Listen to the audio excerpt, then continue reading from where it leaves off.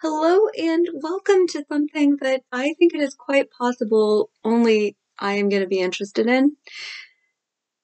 So if you find yourself at any point during this video thinking, I don't want to be here, then don't, right? I think that's the cardinal rule of YouTube. Don't watch anything you don't want to watch. So what are you going to watch today should you decide to stick around? You're going to watch me practicing reading French. That's what you're going to watch. So I had occasion to look at my old college transcripts, and I was noticing that I did really well on my French oral proficiency exam. I had forgotten that I did that well, and that made me very sad, because if I were to take that test today, I would not do that well. I just have to tell you, it's been years and years and years and years, times multiple that I'm not going to tell you. It's been a while since I have spoken French in any meaningful sort of way. So, yeah, I need to practice. And I don't really have a lot of conversation partners out here. I have run into a lot of people who are like, oh, right, I studied French in college or high school. We should totally talk. And then we never do. So, yeah, it's been hard for me to find practiced experiences having conversations, but there is absolutely no excuse for not practicing pronunciation reading on my own. That is something I can do by myself, so why shouldn't I? So that's what I'm going to do. So we have mood lighting and a very bad camera, hopefully to give you a little bit of ambiance, because where I've decided to start is an old college textbook, an old book that I used during my college days, called 𝐓𝐢𝐻 𝐉𝐚𝐫. It's by a guy named Theophile Gautier. And he lived in the 1800s in France, and he wrote in France. And he wrote fantastic stories, and when we say fantastic, we mean it in the way that they would have meant it in the 1800s, which is mystical, ghost stories. Think of phantom and fantastic. They actually have the same root word, but over process of time, we've taken fantastic to, instead of meaning like a phantasmical tale, we now go, oh, fantastic, right? So it's kind of weird. We're saying, oh, great, ghosts. I don't know. It's weird. Language is weird. So I'm gonna start with the first one, and I'm just gonna read it aloud. And I'm gonna read it aloud on video, basically to keep myself honest, so that I can listen to this and look at it, and hopefully after reading several of these, I will be able to see improvement, and I will feel happy about the progress instead of sad about where I used to be and I know I'm not there anymore. So this is probably only for me, but if you would like to come along with me on this journey of trying to get my French back, feel free. You're totally welcome. So the first story in this book is La Cafetiere contre. See, I'm gonna do that, right? I'm gonna correct myself when I catch myself. La Cafetiere contre fantastique. Let's begin now. Oh, and it starts with a quote from La Vision de Joseph. J'ai vu sous des sombres voiles 11 étoiles, la lune, aussi le soleil, me faisant la révérence en silence, tout le long de mon sommeil. Alright, that sets the stage. L'année dernière, je fus invitée, ainsi que deux de mes camarades d'atelier, Arrigo Cohic et Pedrino Bognoli, à passer quelques jours dans une terre au fond de la Normandie. Ce temps qui, à notre départ, promettait d'être superbe, s'avise de changer tout à coup.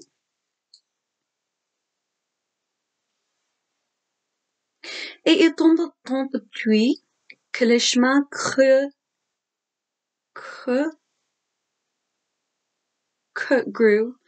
les chemins creux où nous marchions étaient comme le lit d'un torrent. a bed of torrential rain. Huh. That is very metaphorical. I'm gonna have to look that up. Le lit d'un torrent. Nous enfoncions dans la bourbe jusqu'aux genoux. Une couche épaisse de terrasse s'était attachée aux semelles de nos bottes et par sa pesanteur ralentissait tellement nos pas que nous n'arrivâmes au lieu de notre destination qu'une heure après le coucher du soleil. Okay, so they got there late. Nous étions harassés. Aussi, notre hôte, voyant les efforts que nous faisions pour comprimer nos bâillements et tenir les yeux ouverts, aussitôt que nous eûmes...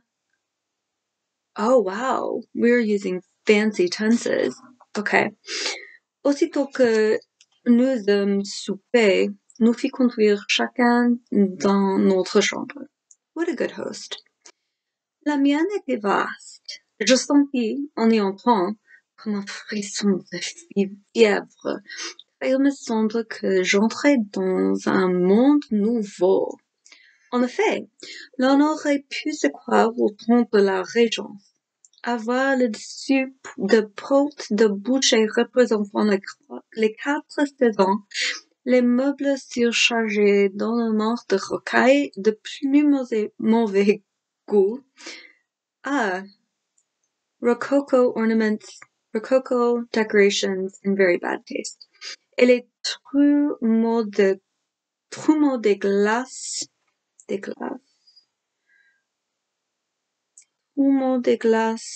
il y a une note là-dedans. Et la note est trumeaux de glace, panneau occupant l'espace entre 2 glaces ou fenêtres. Ah, okay. So this is double paned glass, and there's a space in between. And he's talking about the gap in between the double panes, I think. Okay. Et les trumeaux de glace sculptaient lourdement. Rien n'était dérangé. La toilette couverte de boîtes à peigne, de houppes à poudrer, paraissait avoir servi la veille. 2 ou 3 robes de couleurs changeantes, en éventail semé de paillettes d'argent, jonchaient le parquet bien ciré et, à mon grand étonnement, une tabatière d'écailles ouverte sur la cheminée était pleine de tabac encoffré. Oh, they've even given him fresh tobacco. Oh, you can tell this is the 1800s. Nobody wants fresh tobacco. I don't know. Maybe different culturally. Okay, continuing. On continue. Je ne remarquais ces choses qu'après que le domestique, déposant son bourgeois sur la table de nuit, me souhaitait un bon somme, et, je l'avoue, je commençais à trembler comme la feuille. Ah, he's shaking like a leaf. Je me déshabillais promptement, je me couchais et, pour en finir avec ces sottes frayeurs, je fermais bientôt les yeux en me tournant du côté de la muraille. Mais il me fut impossible de rester dans cette position. Le lit s'agitait sous moi comme une vague. Oh, he's on a waterbed. Or it feels like he's on a waterbed anyway. Mes paupières se retiraient violemment en arrière. Force me fut de me retourner et de voir. Le feu qui flambait jetait des reflets rougeâtres dans l'appartement, de sorte qu'on pouvait sans peine distinguer les personnages de la tapisserie et les figures des portraits enfumés pendus à la muraille. C'était les 𝐓𝐢𝐩. Wings? No, that's not that word. 𝐓𝐢𝐩. Sorry, we have to, I'm learning, right? This isn't story time. So, quickly, let's consult Monsieur le Google. I,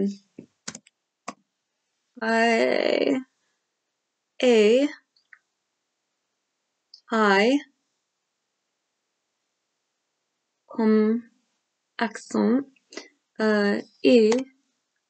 U, X, so it's the plural something or other. There we go. Ancestors. Oh, that makes sense. Okay, so the wall coverings are the host's ancestors.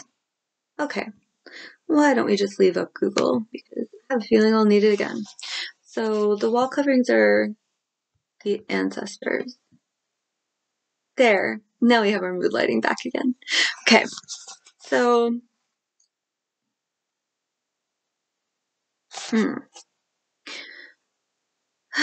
encore cet paragraphe.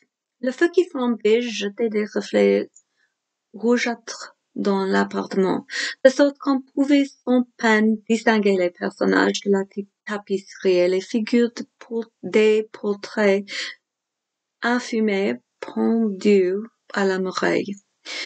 C'étaient les aïeux de notre hôte, des chevaliers bardés de fer, des conseillers en perruque et de belles dames. Perruque?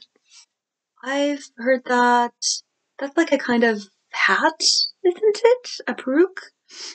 They call it that in English as well, like in older, like this is a medieval kind of or Renaissance kind of a dress thing. Where's Google? Okay. Perruque. Not Peru. I know where that is. Perruque wig. Yes, that's what I'm thinking of. Perruque full of lace. A wig. It's a kind of wig. Excellent. Okay, good to know. Coolness. So we have the advisors with their wigs on. Okay, got it. Des conseillers en perruque et de belles dames au visage fardé et aux cheveux poudrés à blanc, tenant une rose à la main. Tout à coup, le feu prit un étrange degré d'activité. Une lueur blafarde illumina la chambre, et je vis clairement que ce que j'avais pris pour de vaines peintures était la réalité. Les punaises de ces êtres encadrés remuaient, scintillaient d'une façon singulière.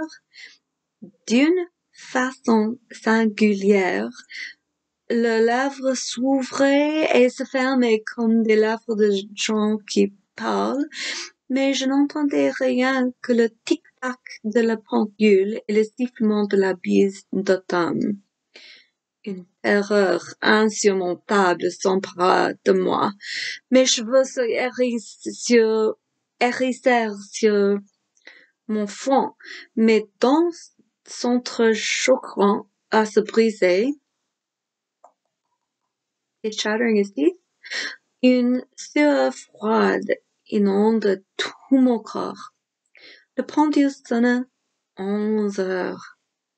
Le vibrement du dernier coup retentit longtemps, et lorsque fut éteint tout à fait, oh, non, je n'ose pas dire ce qui arriva.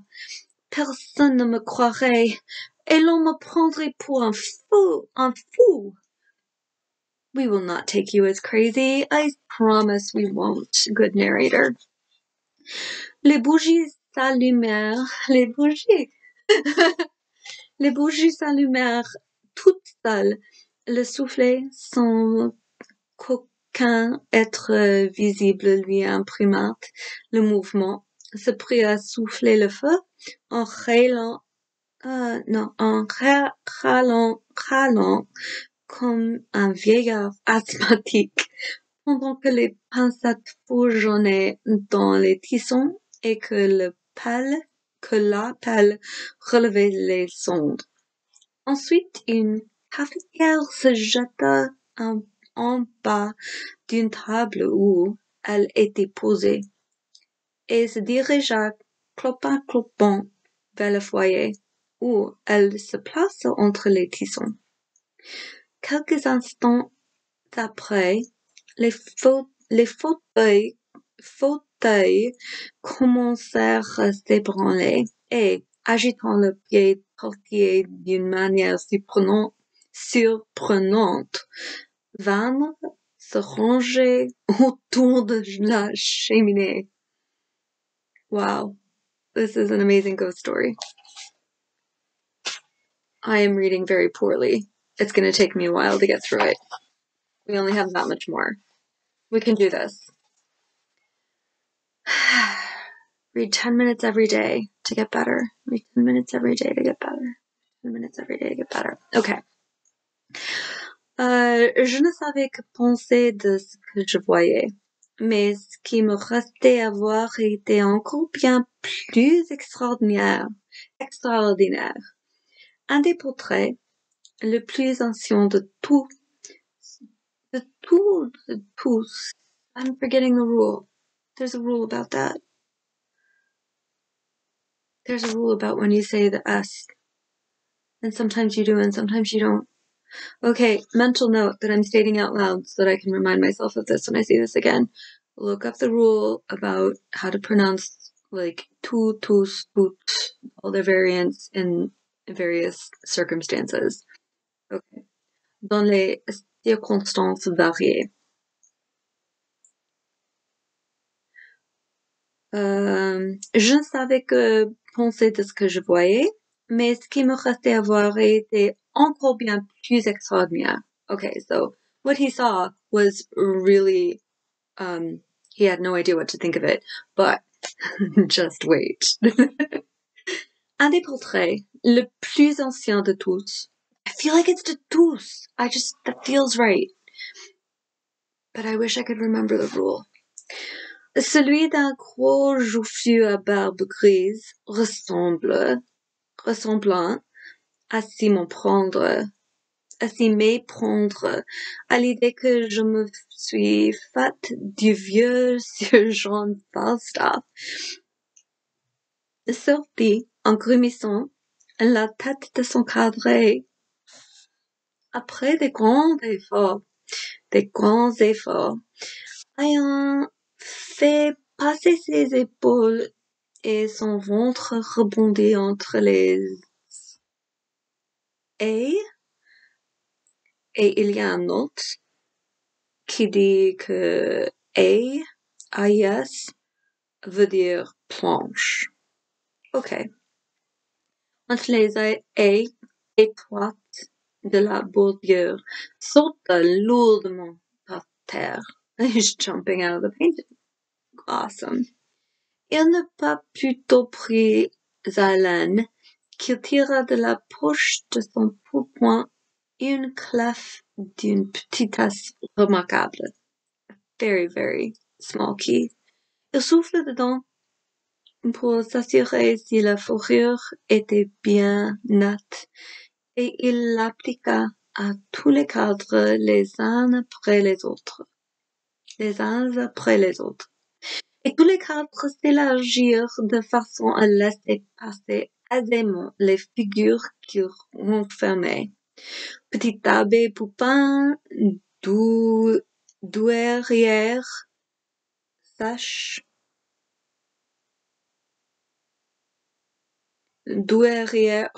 dowager. That would be the English translation, probably.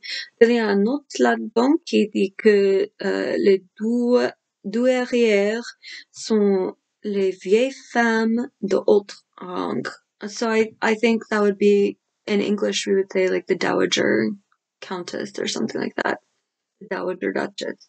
I think that's probably the same word. That's the good thing about William the Conqueror. English and French just have so many words in common. So, thank you, William. We appreciate you. All right, continue on.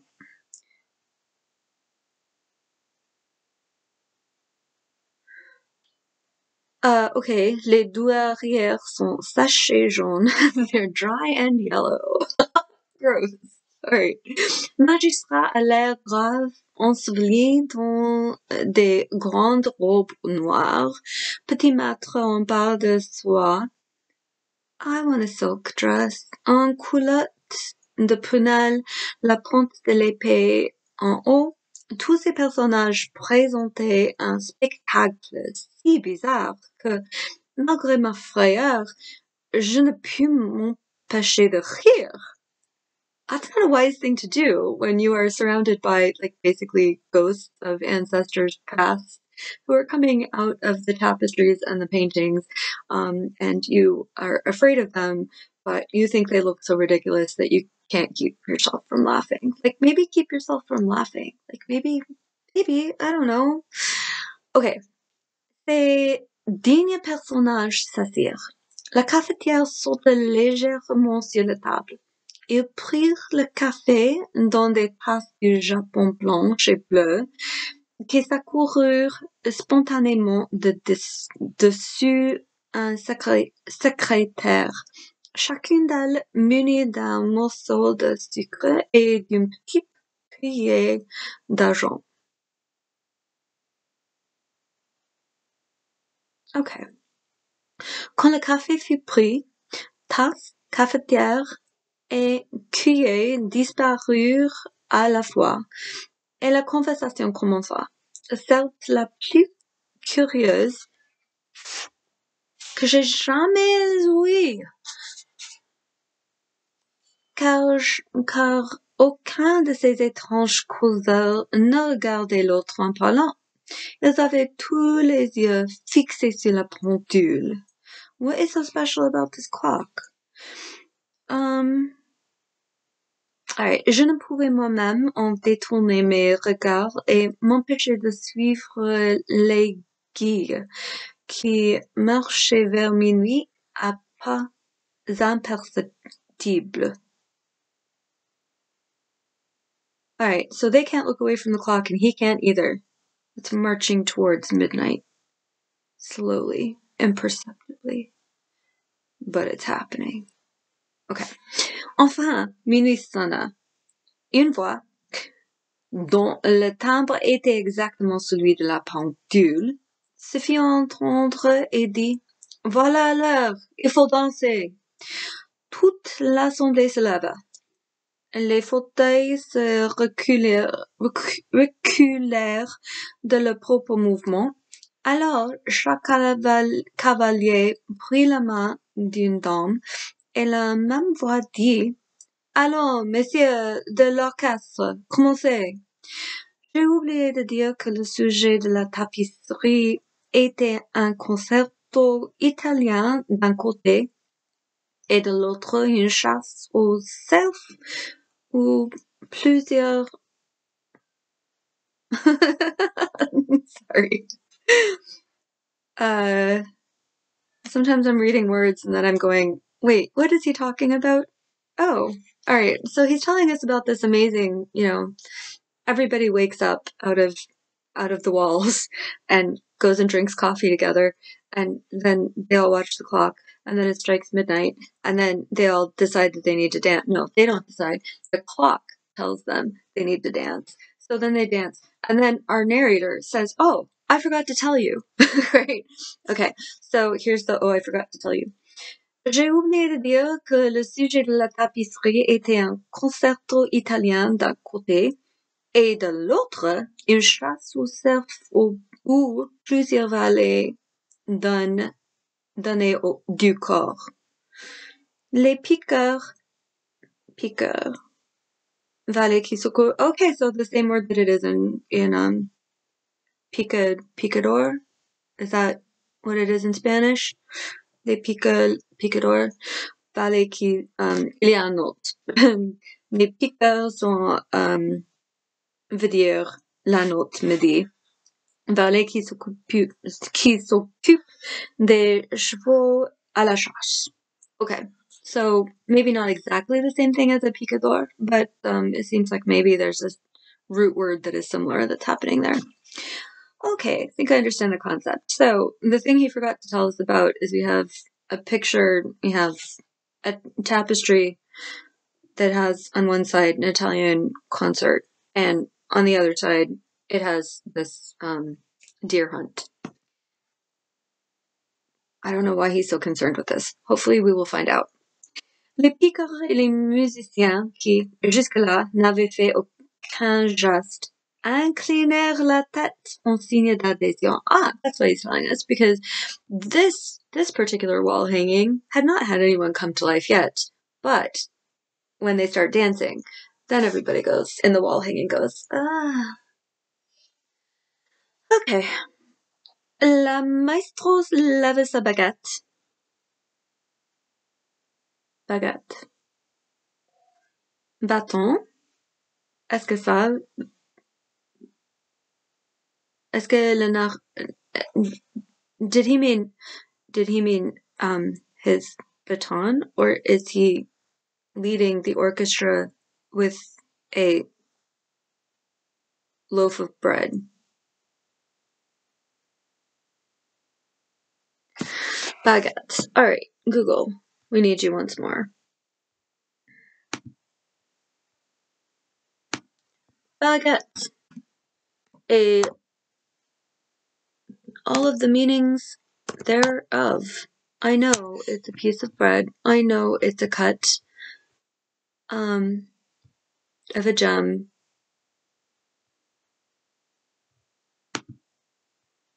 A small molding, semicircular in section, architecture, a slim rectangular handbag. Here we go. Early 18th century, from French, from Italian bacchetto, diminutive of baccio, from Latin baculum, staff. This is making sense. All right. So he's talking about how the orchestra leader, this is an old-timey orchestra. This is like from way back at the beginning of the days of chamber music then, where they would like count time by beating a staff on the ground. That must be what he means is happening here.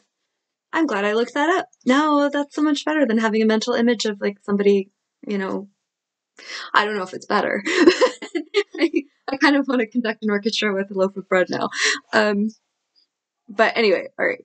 So, where was I? Le maestro lève sa baguette et une harmonie vive et dansante s'élança des deux bouts de la salle. On danse d'abord le menuet. How do you pronounce that word? Menuet. il y a un autre menuet dans ce trois temps. 1, 2, 3, 2, 2, 3, 3, 2, 3. I thought they waltz, but menuet aussi. Okay. Now I'm trying to think of all of my Baroque kinds of, like all of the Baroque forms of music / dances, because they were, the music was for the dance, right? Oh, all right. Anyway, that's neither here nor there. But it could be here or there. Like that would be a fun, there's like lots of fun worksheet ideas that are springing to mind from the story. Continuons. Mais les notes rapides de la partition exécutée par les musiciens s'accordent mal avec ces graves révérences. Aussi, chaque couple de danseurs, au bout de quelques minutes, se mit à pirouetter comme une toupie d'Allemagne. Les robes de soie des femmes, froissées dans ce tourbillon dansant, rendaient de son d'une nature particulière. I agree. When silk swishes, it's a nice sound. Good. On aurait dire que le bruit d'ailes d'un vol de pigeon. Le vent qui s'engouffrait par-dessous les gonflait prodigieusement, de sorte qu'elles avaient l'air des cloches embranlées. L'archet de virtuose passait si rapidement sur les cordes qu'il en jaillissait des étincelles électriques. Les doigts de flûteurs se haussaient et se baissaient. Okay, the fingers, the flout. I can't think in English anymore. The flautists. There we go. That's what we call them in English. Their fingers are rising and falling. Okay. That image.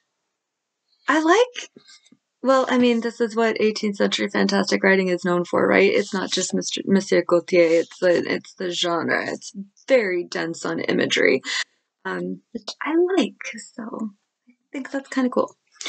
Okay, les flûteurs se haussaient et se baissaient comme s'ils eussent été, oh, more fun tenses, s'ils eussent été as if they were the 𝐓𝐢𝐩, liquid silver. Ah, so they're moving very quickly. That's what he's saying. Et tout cela formait un déluge de notes et de trilles si pressés et de gammes ascendantes et descendantes, si entortillés, si inconcevables que les démons eux-mêmes n'auraient pu 2 minutes suivre une pareille mesure. Alright, so demons themselves would not have been able to follow along to this music. It's just too intense. Aussi, c'était pitié de voir tous les efforts de ces danseurs pour rattraper la cadence. Alright, so they're trying to get back in step. I'm just picturing this, and it's really kind of amusing, because we have, like, dancers who are doing a certain kind of dance, and it seems like maybe the players are the orchestra members are not necessarily playing something conducive to the kind of dance that the dancers are trying to do, because they have to, like, add in extra steps, and now they're trying to get back on track. This is so weird. Okay. Il sautait, cabriolet, faisait des rondes de jambes, des jetés battus et des entrechats de 3 pieds de haut, tant que la sueur, le coulant du fond sur les yeux, l'a emporté les mouches et le phare. Les mouches. Il y a un autre qui me dit que les mouches ne sont pas flies, which is what I thought they were. I thought mouches were flies, but les mouches sont petites rondelles de taffeta noires que les dames se collaient sur le visage par coquetterie. Alright, so they are called flies. Like, if you were going to translate that, translating it to flies is okay, but they're not like the insect. They're little decorations made out of black taffeta that they use to flirt. How they bring them, how do they use them to flirt? I'm not.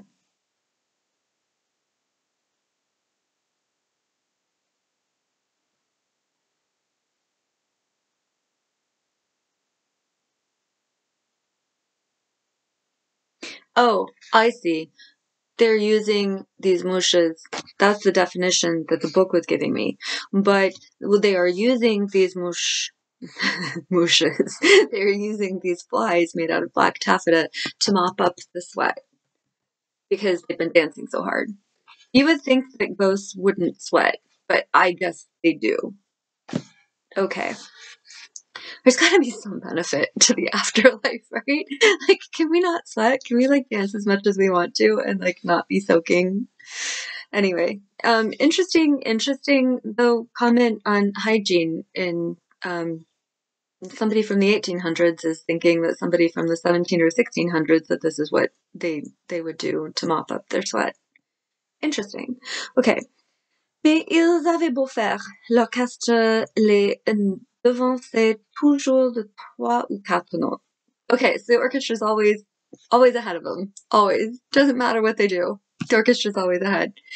This orchestra doesn't really seem like it's earning its pay. Like, it's not supposed to be ahead of the dancers. It's supposed to help the dancers dance. Like, I think the orchestra has lost sight of its purpose here. All right. La pendule sonna 1 heure. All right, so this has been going on for an hour. Ils s'arrêtent. Ils s'arrêtèrent. Oh, man. Verb forms. Ils s'arrêtèrent. Je vis quelque chose que m'était échappé. Une femme qui ne pensait. Elle était assise sur une bergère. Bergère, qu'est-ce que ça veut dire? La note me dit que la bergère, c'est une large fauteuil à dossier rembourré.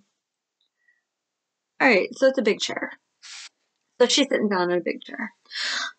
Au coin de la cheminée, et ne paraissait pas le moins du monde prendre part à ce qui se passait autour d'elle. Jamais, même en rêve, rien d'aussi parfait. Oh no. Of course the narrator has to fall in love with one of the goats. Of course. That's how these stories go. Jamais, même en rêve, rien d'aussi parfait ne s'était présenté à mes yeux.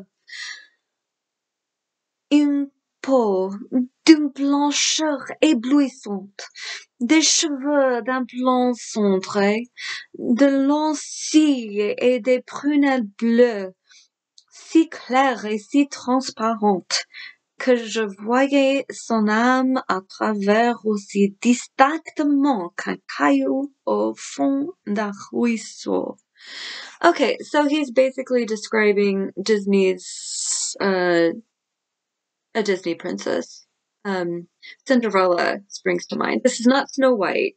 She doesn't have black hair. She has blonde hair and blue eyes. But Cinderella or Sleeping Beauty, that seems to be who he's describing here. Which are both French fairy tales. Huh. Interesting. Anyway. Cependant, je n'osais lui en faire la proposition. Il paraît qu'elle comprit ce que je voulais, car... Oh, I skipped a paragraph. I was like, how, I mean, he's gone from describing her to like, she knows he wants to dance with her. Okay, I skipped a paragraph. This is making more sense. Et je sentis que si jamais il m'arrivait d'aimer quelqu'un, ce serait elle. Je me précipitais hors du lit. It jumps out of bed, d'où jusque-là je n'avais pu bouger, et je me dirigeais vers elle, conduit par quelque chose qui agissait en moi sans que je puisse m'en rendre compte. Et je me trouvais à ses genoux. He doesn't even know this girl, and he's like, jumps out of bed and goes straight to her, and gets on his knees. Okay. Et je me trouvais à ses genoux. Oh, at her knees. Et je me trouvais à ses genoux. It's ambiguous, actually. I think. More context. Okay. Et je me trouvais à ses genoux, une de ses mains dans la mienne, her knees. All right. So he finds himself right over there, one of at her knees, which means that he's probably kneeling as well. One of her hands in his, causant avec elle comme si je l'eusse connu depuis 20 ans. Love at first sight. You know, you see a ghost across the room and it's like you've known them for 20 years. Moving on. Mais, par prodige bien étrange. Like nothing else here has been bien étrange. Tout en lui parlant, je marquais d'une oscillation de tête la musique que n'avait pas cessé de jouer. Et, quoique je fusse au comble de bonheur d'entretenir une aussi belle personne, les pieds me brûlaient de danser avec elle. Oh, he's falling under the enchantment. That's what's happening to him. That clock, it's getting him all. Cependant, je n'osais lui en faire la proposition. Why? Why don't you dare ask her to dance with you? You feel like you've known her for 20 years. Like, dude, ask. Anyway. Il paraît qu'elle comprit ce que je voulais, car levant vers le cadran de l'horloge, non, not l'horloge, l'horloge, la main que je ne tenais pas. Quand l'aiguille sera là, nous verrons, mon cher Théodore. Alright, so our narrator's name is Théodore. Theophile, right, okay, so maybe a self-insert, maybe not. It's not exactly the author's name, but I don't know. Okay. Mon cher Théodore, je ne sais comment cela se fit, je ne fus nullement surpris de m'entendre ainsi appelé par mon nom, et nous continuâmes à causer. You should have been surprised to hear her call you by your name. Like, well, I mean, I guess it's not surprising. If you guys feel like you've known each other for 20 years, she might as well know your name too. Enfin, we're almost at part 3, then there's a part 4, and that's it. So we're almost there. Enfin, l'heure indiquée sonna, le voix au timbre d'argent vibra encore dans la chambre et dit « Angela, vous pouvez danser avec monsieur, si cela vous fait plaisir, mais vous savez ce qui en résultera. » N'importe, répondit Angela d'un coup boudeur, et elle passe son bras d'ivoire autour de mon cou. Prestissimo! Cria la voix. Et il y a un autre là, mais moi je suis musicienne, alors je sais le mot prestissimo. C'est italien, c'est une marque de tempo. I need to know music terms in French a little better. Yeah, I think that's what I'm learning. Et nous commençons à valser.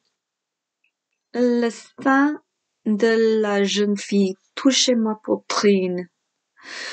Oh, there's not a chaperone to keep them apart? I mean, I remember dances, like, they put a book in between you, but these guys are just like chest to chest. This is racy for the 1800s. Sa joue veloutée.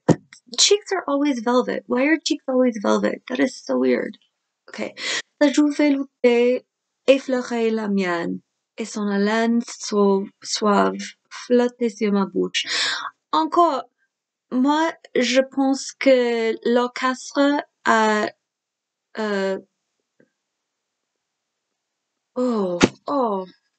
vite, lente. L'orchestre marche plus lentement. Practice speaking. Moi, je pense que l'orchestre joue plus lentement. Parce que les autres danseurs, d'ailleurs, n'avaient pas le temps de danser joue à joue, au poitrine à poitrine. N'est-ce pas? Yeah. So I'm thinking the tempo has slowed down a little bit. Because if they are dancing this close together and still keeping that frenetic pace, this is just weird. But if it's a slow dance, I can see that. So, alright, we're jamais de la vie, je n'avais éprouvé une pareille émotion. Oh, first love, mes nerfs tressaillaient comme des ressorts d'acier. Mon sang coulait dans mes artères en torrent de lave, et j'entendais battre mon cœur comme une montre accrochée à mes oreilles. Pourtant, cet état n'avait rien de pénible. Okay, so he's experiencing all of these physical symptoms of love or extreme fear because they seem to be similar. But he's saying, yeah, it's okay. It's not causing me pain. I'm fine with it. Okay, cool. J'étais inondée d'une joie ineffable et j'aurais toujours voulu demeurer ainsi.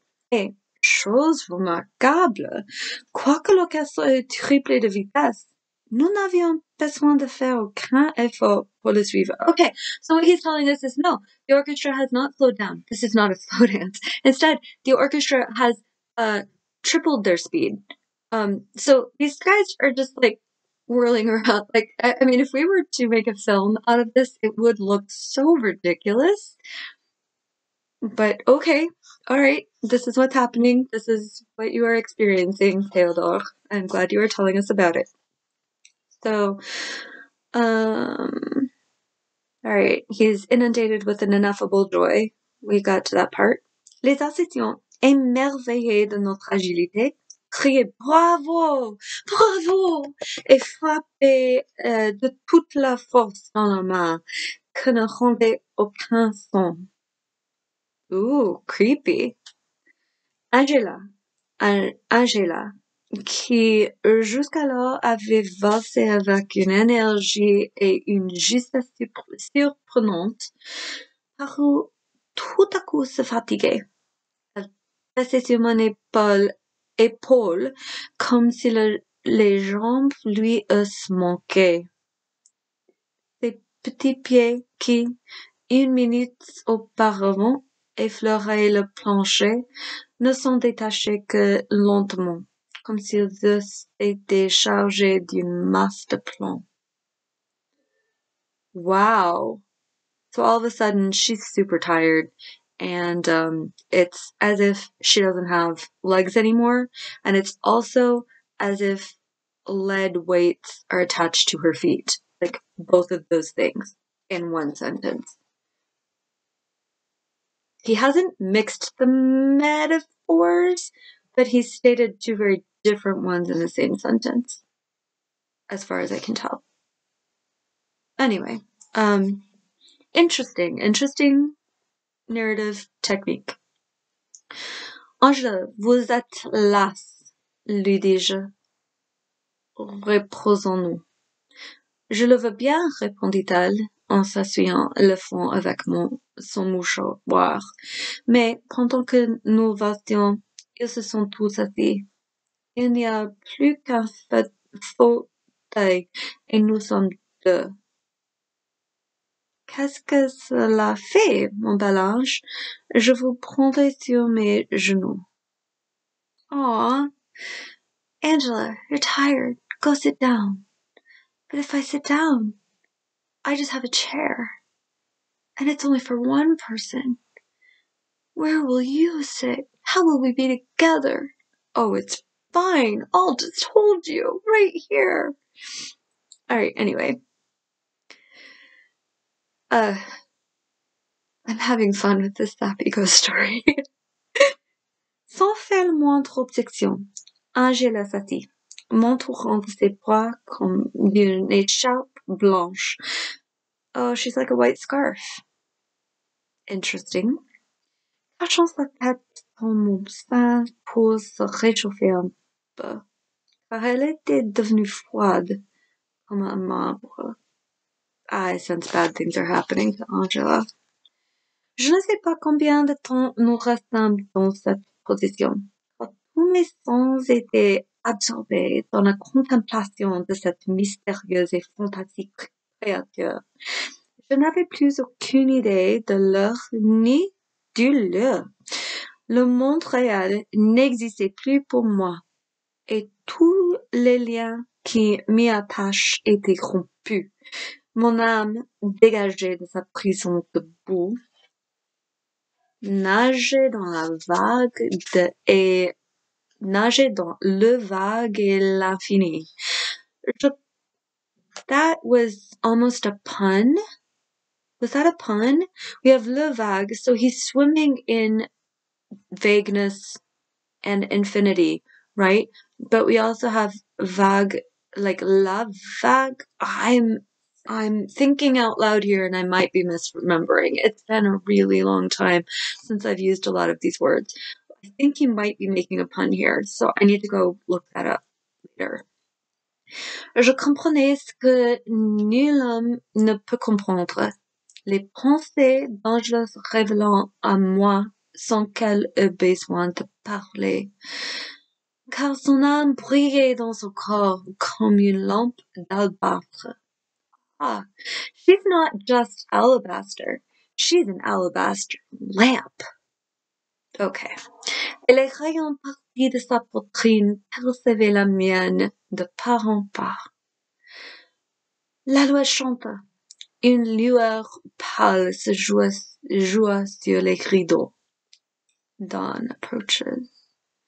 Aussitôt qu'Angela l'aperçut, elle se leva précipitamment, me fit un geste, c'est-à-dire, et, après quelques pas, poussa un cri et tomba de sa hauteur. Saisi d'effroi, je m'élançai pour la relever. Mon sang se fige rien que d'y penser. Je ne trouvais rien que la cafetière brisée en mille morceaux. À cette vue, persuadée que j'avais été le jouet de quelque illusion diabolique, une telle frayeur s'empara de moi que je m'évanouis. Ah, his darling love was the cafetiere, and she's shattered. All right, so now we have the conclusion where he's probably, if this story fits the general cycle of these, he's going to come back to the real world. He's going to go, what was that? And he's either going to realize it was all a dream or have something that lets him know that, no, this was real. So let's see. Lorsque je repris connaissance, j'étais dans mon lit. Arrigo Coic et Pedrino Bognoli se tenaient debout à mon chevet. Yep, his friends are here. He's back in the real world. And in his own bed. Aussitôt que j'eus ouvert les yeux, Arrigo s'écria. Ah, ce n'est pas dommage. Voilà bientôt une heure que je te frotte les tons d'eau de Cologne. Que diable as-tu fait cette nuit? Ce matin, voyant que tu ne descendais pas, je suis entrée dans ta chambre et je t'ai trouvé tout du long étendu par terre, en habit à la française. He was really in a robe à la française. That's kind of hysterical, and historical, both. Okay, so la note là-dedans me dit que habit à la française, c'est un costume de cérémonie à collet doigt et à longue basque ou pain. Alright, so not only was he participating in this dance, in this Baroque dance of the ancestors of bygone days, but apparently he was also wearing their clothing somehow. So his friends found him passed out on the floor in this strange dress meaning clothing, and also possibly dress. Anyway, so they find him there, and where was I? Serrant dans tes bras. Oh, he's holding in his hands un morceau de porcelain brisé, comme si ce était une jeune et jolie fille. That's hysterical. Okay. Oh, Dieu! C'est l'habit de noces de mon grand-père. Oh! The host is telling him that what he's wearing is what his grandfather wore when his grandfather got married. Ooh!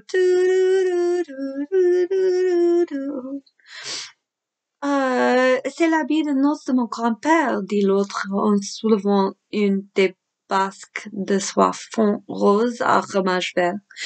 Voilà les boutons de strass et de filigrane qui nous vantaient tant. Théodore l'aura trouvé dans quelque coin et l'aura mis pour s'amuser. Mais à propos de quoi t'es-tu trouvé mal? Ajouta Bognoli. Cela est bon pour une petite maîtresse qui a des épaules blanches. On la délace, on lui ôte ses colliers, son écharpe, et c'est une belle occasion de faire des coquetteries. Tes minauderies sont les coquetteries, mines affectées destinées à séduire. Okay. So basically the host is saying, you're wearing my granddad's wedding clothes, and I had them over here in this corner. I guess you thought it would be fun to play dress up? Okay. Like, if I had great grandparents' clothing and a guest just decided to start trying it on, I would say a little bit more than, oh, okay. That is the difference between me and this host, I suppose. Okay. Ce n'est qu'une faiblesse qui m'a pris. Je suis sujet à cela, répondis-je sèchement. Alright, so he responds dryly. I love how it's the same word. Sèchement, dryly. It's only a weakness that has taken me. I am subject to that. I responded dryly. Je me levai, je me dépouillai de mon ridicule accoutrement. Et puis, l'on déjeuna. Right, because that's what you do after you just, almost married a ghost. You go eat breakfast. Mes trois camarades mangèrent beaucoup et burent encore plus. Moi, je ne mangeais presque pas. Le souvenir de ce qui s'était passé me causait d'étranges distractions. I can imagine. Le déjeuner fini, comme il pouvait y avoir, il n'y eut pas moyen de sortir. Chacun s'occupa comme il put. Bognoli tambourina des marches guerrières sur les vitres.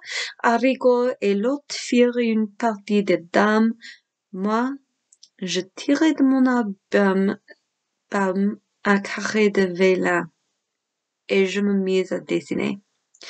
Les linéaments presque imperceptibles tracés par mon crayon, sans que j'y songé le moins du monde, se trouvaient représentés avec la plus merveilleuse exactitude. La cafetière qui j'avais joué un rôle si important dans les scènes de la nuit. C'est étonnant, comme cette tête ressemble à ma sœur, Angela. Ooh. Alright, so everybody's doing different things, right? And then Theodore, our good narrator, decides that he's going to go draw. And he draws the cafetiere, and then he draws the girl. The host comes over and says, that looks like my sister, Angela.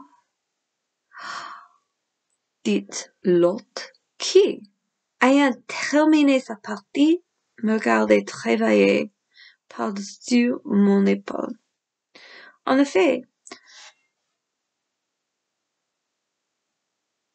ce qui m'avait semblé tout à l'heure une cafetière était bien réellement le profil doux et mélancolique d'Angela. Okay, so he drew the cafetiere, and the shape of it is Angela's profile. I get it now. Okay. Just so weird. Like, was this based on... This is long before Disney's Beauty and the Beast. Let's just say that. And yes, the Beauty and the Beast, which is also French, the Beauty and the Beast fairy tales do talk about, like, all of the servants being turned into objects that are supposed to be inanimate, right? But, I mean, I don't think there's a Mrs. Potts in a chip, right? So how did he come up with the idea of this dead girl is gonna be a coffee pot? Like, how? I don't know. Anyway, all right. De par tous les saints du paradis, est-elle morte ou vivante? M'écriai-je d'un ton de voix tremblant, comme si ma vie eût dépendu de sa réponse. We know the answer to this already, Theodore, and so do you. Of course she is dead. She is dead. That is why she was, there for you to find in the first place. But okay, so he has to know. He asked the host, as if his life depends on it. You've got to tell me, is she alive or dead? Elle est morte il y a 2 ans d'une fluxion de poitrine à la suite d'un bal.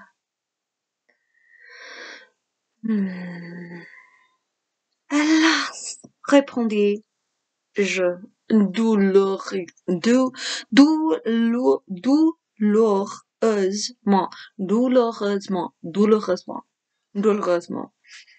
et retenant une larme qui était près de tomber, je plaçai le papier dans la pomme. Je venais de comprendre qu'il n'y avait plus pour moi de bonheur sur la terre. And there we leave him. That is the end of the story. That's the end. This is the next one.